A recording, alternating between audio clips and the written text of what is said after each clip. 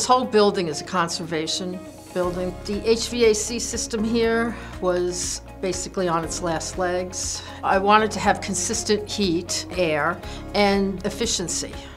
We've been trending their energy usage. They get a certification called Energy Star Certified, and we wanted to make sure their building maintains that for now and for years to come. Our biggest problem was financing it. We were able to provide an interest rate that was much better than we normally could provide.